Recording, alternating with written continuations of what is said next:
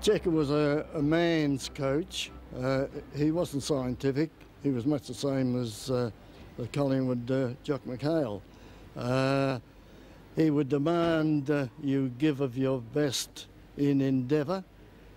Skills, he'd put certain restrictions on you, and it was the fact that he was able to understand each player. Beames, number 24, would be a star for the Redlegs that day.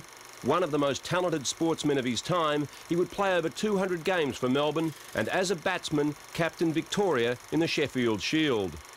I rated Percy Beames as #1 rover in Australia.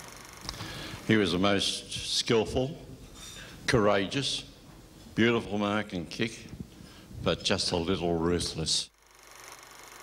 Beames on the run as Melbourne thrashed Collingwood by 53 points.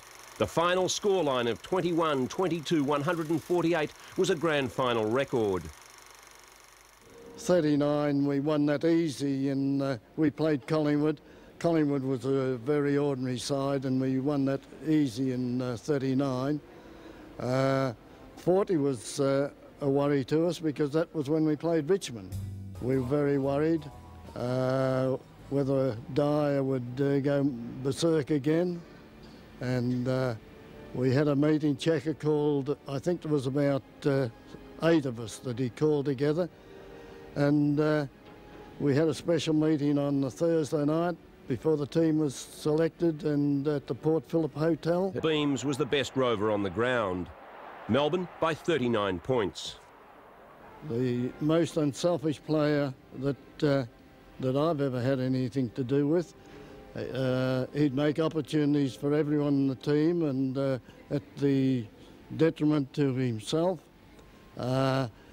He was a finished player. He wasn't showy by any means, but he was tremendously effective. Checker, I would think, without having any facts to back it up, he had the hotel there at Richmond, the Cricketers' Arms, and I think the staff problem was the factor that decided he'd have to give way to looking after his interests rather than the football club. As the country struggled in those war years, Beames was called before Football Club Chairman Joe Blair and was appointed captain coach. I never applied for the coaching job. It was just told to me by Joe Blair. He called me in the office one day and said, "You're coaching Melbourne next this year," and he said, "We'll pay you £4, which is equal to $8 coaching fee." Training, we trained at the Albert ground because we had no ground of our own that had been taken over by Richmond. We had to go taken over by the Army and the American force, so we had to share with Richmond, and we were poor relations as far as Richmond were concerned at that stage, and it was a problem of getting players to the ground in time to train, and a big crowd would be, say, about 8 or 10. That's all we'd have on for training nights. I thought Mueller could have been a better player than what he was. I didn't think that Jack really sacrificed himself enough for the team.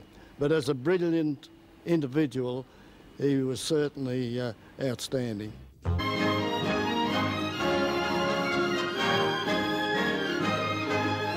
The club mourned the loss of triple premiership star and one-time games record holder Percy Beames, who died at the age of 92 in March 2004.